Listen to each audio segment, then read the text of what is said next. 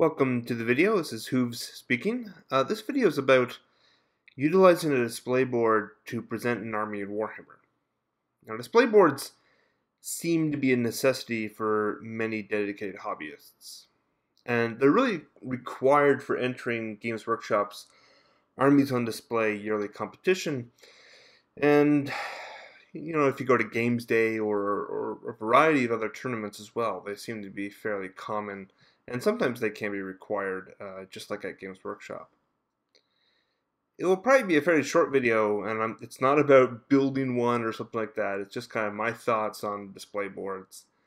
I really don't have any really significant experience with a display board. I've never actually built one myself. I don't know if I can rightly say that I dislike display boards, but they don't really appeal to me personally as a hobbyist. I find my feelings are similar to appreciating the work of like a historical artist or a sculptor or something along those lines, without and truly appreciating their work and admiring their artistic skill, without feeling any real motivation to duplicate the work or generally try my hand at that artistic genre. When I see an army on a display board, I can appreciate the time and dedication that is required to create the display. And I truly do like the narrative that is being created to fit the army. Some of them are fantastic and original, and just almost like a work of art unto themselves. Obviously, some display boards can be very elaborate and feature a lot of moving parts that involve a lot of time and dedication. And I can sincerely appreciate that effort. But it's really not something that at least interests me personally at this point. I've been in the hobby a long time, and I don't like to close doors necessarily. So, although I've never really been that much of an enthusiast for making terrain and using those types of crafting skills, who knows what the future might actually hold. Personally, though, right now, I have a lot of unpainted models and armies, and it just seems like my hobby focus seems better directed at working down that backlog, if that's ever really a reality. I think I'll probably always have a ton of unpainted models. In that context, a 2x2 board seems a little too small to properly fit my hobby aspirations, and anything larger just isn't that practical. I've never actually been to Warhammer World, but when you go in there and you actually are in the exhibits and museum part, I kind of like those types of huge boards that are just oozing narrative and oozing ways of displaying models. I find that really appealing, but I'm not going to have that in my living room or something like that.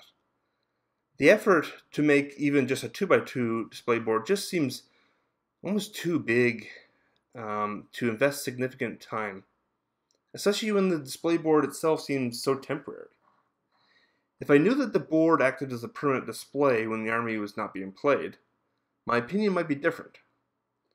But that would entail really too much effort, and the scale is too small for really anything but just a very small portion of my collection. I also change my list far too often for that to work repeatedly. I can understand a diorama a little more because the scale is smaller and they provide a permanent display. Really, in many ways, a diorama seems a better version of the display board all around. Not quite as large as the ones at Games Workshop, but just a small diorama featuring one or two models. That seems ideal to me. Although I'd only really make one if I had duplicate models or something like that. I'm not interested in learning or mastering the concept of the display board. I've always hated basing my models in general, because I've never really been happy with the result. The simplest methods seem too basic, and extravagant bases take time that could be applied to painting more models. I view a display board as a giant basing project that utilizes skills and material not really applied elsewhere in the hobby on that scale. I don't mind assembling painted models, but working with craft glues and styrofoam just doesn't really interest me. It requires me to purchase tools that I don't already have and learn new techniques that I don't really know already. And it's really just my perspective. I mean, frankly, and like I said, frankly, it could change over time. I've already just preferred buying standard terrain kits, if anything. I know some people really love making terrain. And look, if you enjoy something in the hobby, regardless of my opinion, I think that that's absolutely terrific. And I can genuinely appreciate that. I love seeing brand new terrain on the table. But only if it can be repeatedly used with a variety of different armies and scenarios. In contrast, an amazing display board that will only be used a handful of times just seems a little strange. Despite everything I've said thus far, it might be surprising that I'll be painting a display board in the coming weeks for an upcoming tournament. Now, I attended this tournament last year, this Holy Havoc, and at that point I didn't bring a board, and it cost me significant points, because it's a requirement as part of the painting score. And the way that the scoring works is you need to get a certain amount of points to then unlock the potential to earn more points. Because I didn't fulfill that requirement last year, my painting score was really low. Even my stuff isn't painted amazing, but had I had a display board, my painting score would have almost certainly been much higher. So I'm a little bitter about that point, and the requirement, given my sentiments about being forced to make something.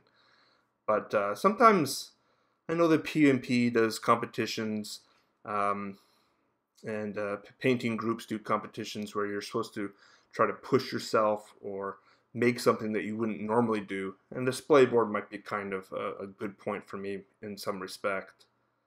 But with regard to tournaments, I do very much respect the tournament organizers' ability and right to design their own events and scoring criteria. I mean, just because it doesn't necessarily work out in my favor doesn't mean it shouldn't be there or in the case. And Holy Havoc is really such a terrain-focused tournament where the tables really play the game more than the models to some extent, that a display board being a requirement naturally makes sense, even if it's not in my interest. So, in addition to awarding points, I also do recognize that an army would have a distinct advantage just by virtue of having a display board, right? I have no illusions, again, as I said, that I will win Best Painted, given the competition that will be attending Holy Havoc. But I do recognize that even if you have two equally painted armies, the army that has a display board will win, right? It's just, it gives you an edge over your opponents. And it might not even be that the person looking at the armies might not necessarily be even that aware of that's part of the criteria that's making them choose one army or the other. It just, the army visually just looks better, even if the painting quality is relatively the same. So, how am I going to jump this hurdle? Well, I'm going to leap over the smallest fence I can possibly jump. And my plans for the display board are fairly simple. I'll be going over some of it in upcoming videos about the event. But I've owned an unpainted Realm of Battle board for several years. I think I bought this, it's probably 10 years ago at this point. And I've played like 3 games on it. It's not because I dislike the format or anything. It's just, I don't want to play on an unpainted board.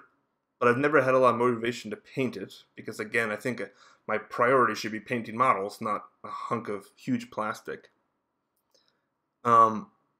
But man, oh man, what a terrible investment. These boards are $300 or something, and it's just been literally, especially if all the moves have done, those things are heavy.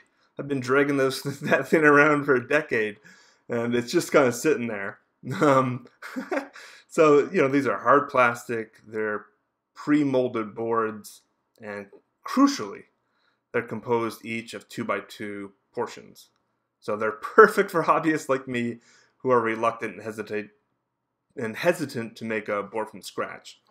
So my goal is to grab one of those portions, one that maybe has like the hill or some other detail part of it, and I'm just going to paint that thing up and put my army on that. It's very basic, but it works. It gives me the point I need. But I'm also, just to, kill two birds with one stone, I'm planning on adding a piece of unpainted terrain that I think will add additional flavor to the army, just so it has something else to put models around and draw the eye and such. And that has also been sitting around for far too long, as so many of my ridiculous unpainted collection. So I think, all in all, the board I'm thinking of designing will be fairly simple, of some flavor, and it should complement my army and award me some points at the event. Probably best of all right now is because I have so much to do before the event. My plan should be relatively quick to pull off, so that's another bonus. But I think best of all, the board and terrain can be used in my regular games after the tournament. So I guess I just need 5 more tournaments, and my entire board will finally be complete. All right, so this is a response video to Vince Venturella's topic of the week. I'll post a link to his video down below. You can check that out and view his thoughts on it. It's kind of interesting because Holy Havoc's a team tournament, so they're designing one board for both teams, as far as I know. And Vince is not a huge fan of display boards, but his teammate Tom seems to really like them. So they have a conflicting opinion on this, which is good. I mean, I'm not opposed to having different opinions in this hobby at all. And so if you go to that video, you might be able to check out other people's comments, and other people may have made a response video as well. But regardless, thanks for tuning in, and have a good one.